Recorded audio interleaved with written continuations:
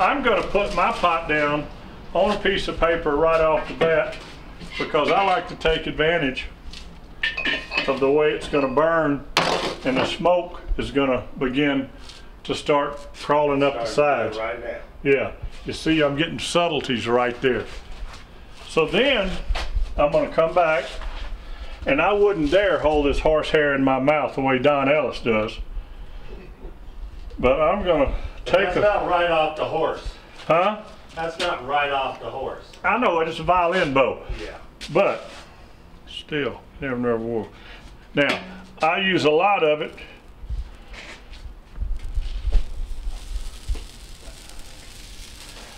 And Don. That's just the way I taught you, right? Yeah, that's just the opposite of what Don taught me to do. But I always like, and you see, I'm getting the carbon trailing. Boy, I like the way that one looks, actually. I knew you would.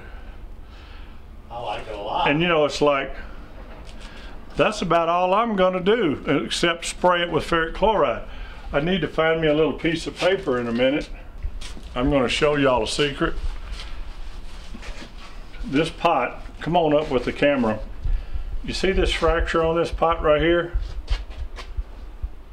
You know, you could be panic stricken, but when it first happened, it was about 3 times that far open. As the pot begins to cool, it closes back up.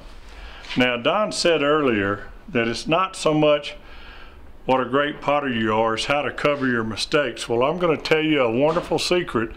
If this pot turns out as nice as I think it's going to be, I'm going to give you a wonderful secret on how you can fix that, and it'll be just fine. I'm going to put a feather right here.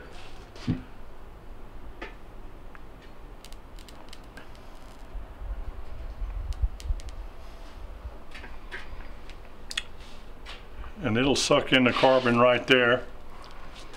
And then I'm going to come back and I'm going to hit the bottom with ferric. Doggy, is that warm? I was going to say, is that what I want? Just quicker than you used to be. I'm spraying the bottom. And I'm going to leave the rest of it alone. And now when I spray it, I'm going to spray it at different directions. Like I know that from the if I spray this carbonized area, I'm going to get a metallic luster. So I hit a little bit right there. And that's all I'm going to do. I'm going to let it go.